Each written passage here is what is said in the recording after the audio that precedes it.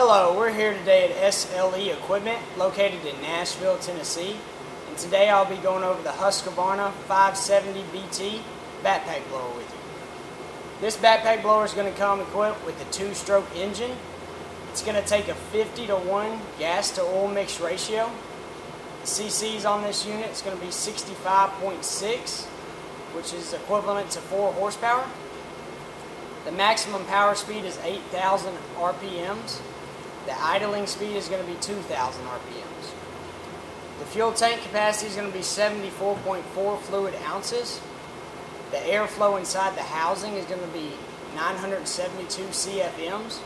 The airflow inside the pipe is going to be about 768 CFMs. The airspeed on this machine is going to be 236 miles per hour. The weight on this unit is about 24.5 pounds.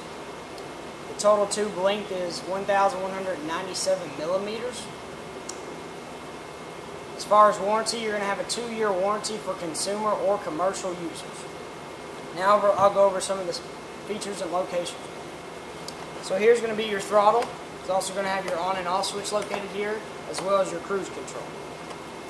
On the top of this unit right here is going to be your air filter. And as you can see, it has a heavy-duty air filter. It is important that you check this every once in a while to make sure that it isn't too dirty. If it is, you can either clean it out or replace it.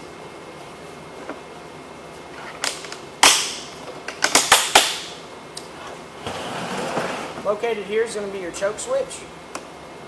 On the bottom of the carburetor here is going to be your primer bulb. For first time use, you want to pump that about 10 times. For every time after that, you only want to pump it about 3 times. Gas tank's located here. Pull start's located here.